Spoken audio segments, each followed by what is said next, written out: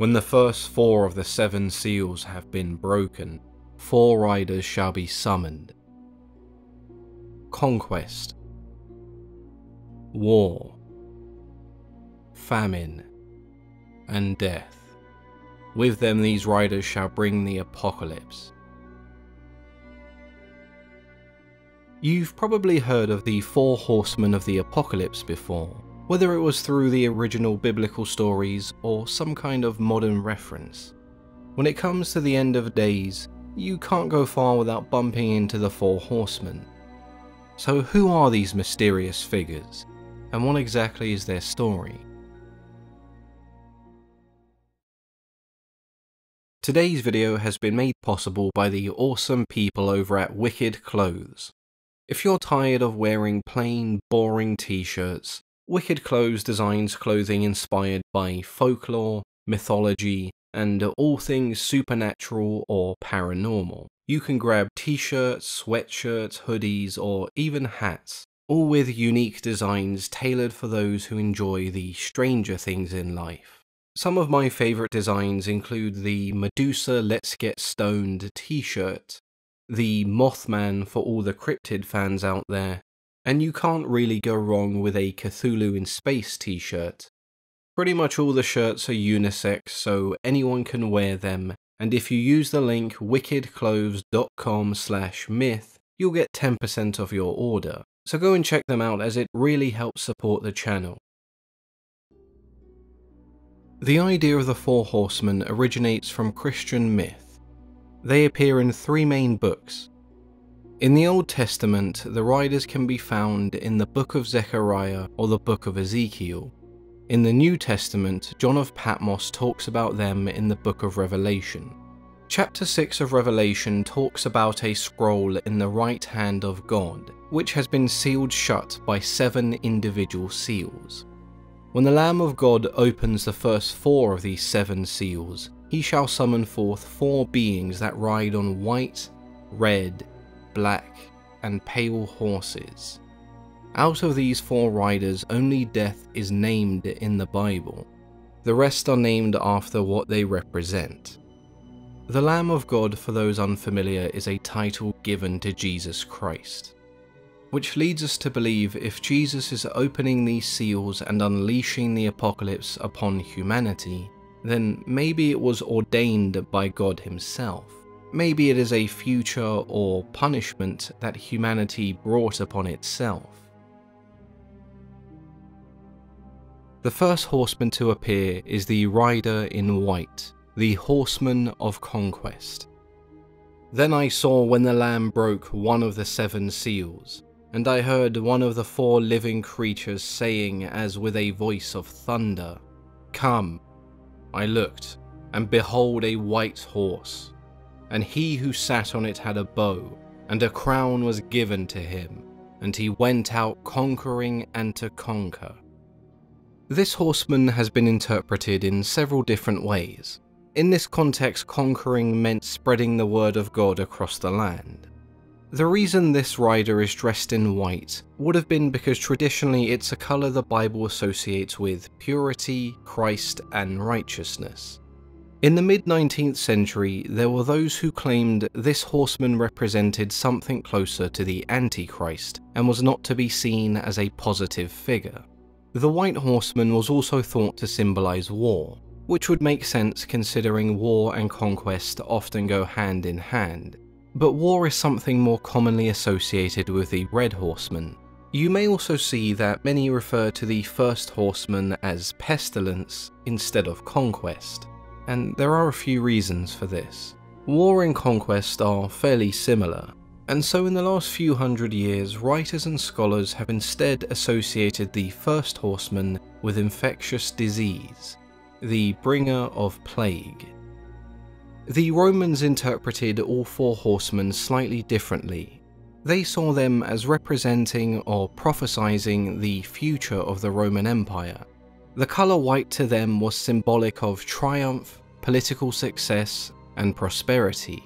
Although the white horseman may not have been seen as Christ or religion, they also saw him largely as a positive figure.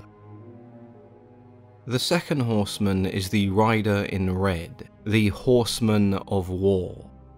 When he broke the second seal, I heard the second living creature saying, "Come." And another, a red horse, went out, and to him who sat on it, it was granted to take peace from earth, and that men would slay one another, and a great sword was given to him.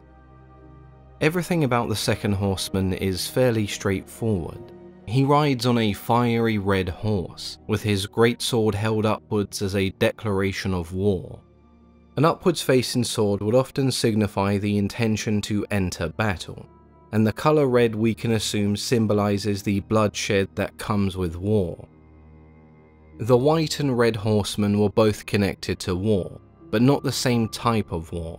Conquest implies trying to seize control of something through military force. In the case of the Horsemen of Conquest, that would mean spreading the word of God to those who may be of a different faith. It was granted to take peace from earth, and that men would slay one another. It's this passage that led scholars to interpret the Horsemen of War as representing civil war. If we go back to the Roman Empire, the white horseman was symbolic of the success of Rome. The red horseman, not so much.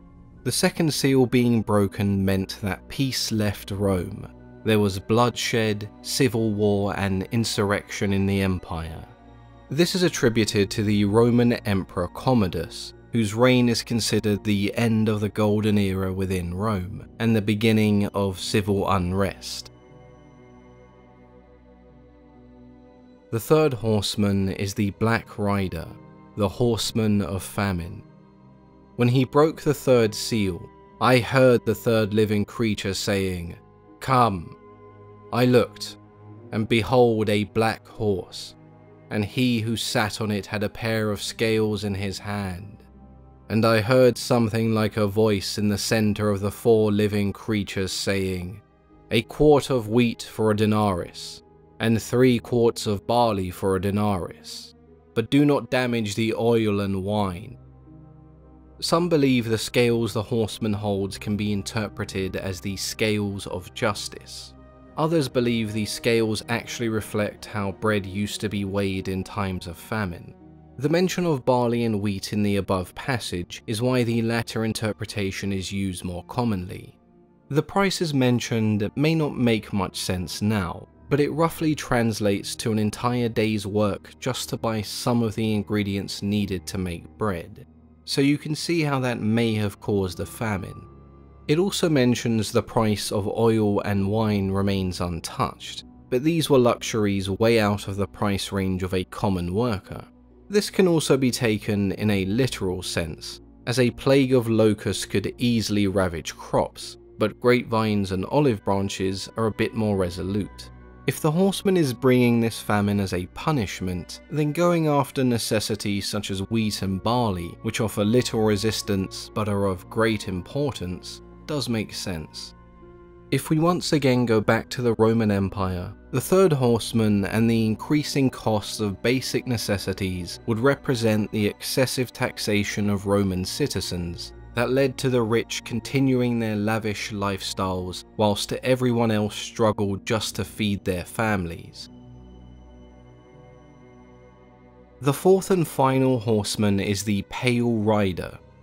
Many scholars describe a sickly appearance, as opposed to a specific colour like the other horsemen. In later artistic interpretations, the colour green is what we would associate with the Horseman of Death. When the Lamb broke the 4th seal, I heard the voice of the 4th living creature saying, "Come." I looked, and behold a pale horse, and he who sat on it had the name Death, and Hades was following with him. Authority was given to them over 1/4 of the earth, to kill with sword, and with famine, and with pestilence, and by the wild beasts of the earth. The 4th horseman is the only one to be mentioned by name. He's also referred to as Thanatos, a Greek deity or spirit associated with non-violent death. Death is also described as being followed by Hades, which in this sense may not necessarily mean the god himself, but more so Hades, the resting place of the dead. Authority was given to them over a fourth of the earth, to kill with sword, and with famine, and with pestilence, and by the wild beasts of the earth. This can be interpreted as death being given authority to kill, and Hades to take the souls. But the fact it mentions by sword, famine, and pestilence, you would imagine this passage refers to all four horsemen. After years of carnage, famine, oppression, and failures by the Empire to look after its own people, death would mark the dissolution of the Roman Empire. The Four Horsemen have been interpreted in many different ways, one being as a prophecy of the Great Tribulation, a series of judgments from God that caused many on earth to die. Those who repented for their sins and accepted him as their saviour would form a new world of those who remained faithful. The horsemen were the first of many judgments, the first seal being broken signifying the arrival of the Antichrist. The second was global war. The third, economic collapse. And the last was the death of a quarter of the world's population. The Book of Zechariah takes a different approach to the Four Horsemen. Here they are known as four spirits who descend from heaven on chariots, each one with a different coloured horse. Unlike in Revelation, their role is not to bring the apocalypse. They were sent to patrol the earth and maintain peace. So the account in Zechariah is pretty much the opposite to Revelation. Hopefully this sheds some light on the Four Horsemen. If you'd like to share your favourite references of the Four Horsemen, then feel free to do so in the comments section. As always, I've been your host, Mythology and Fiction Explained.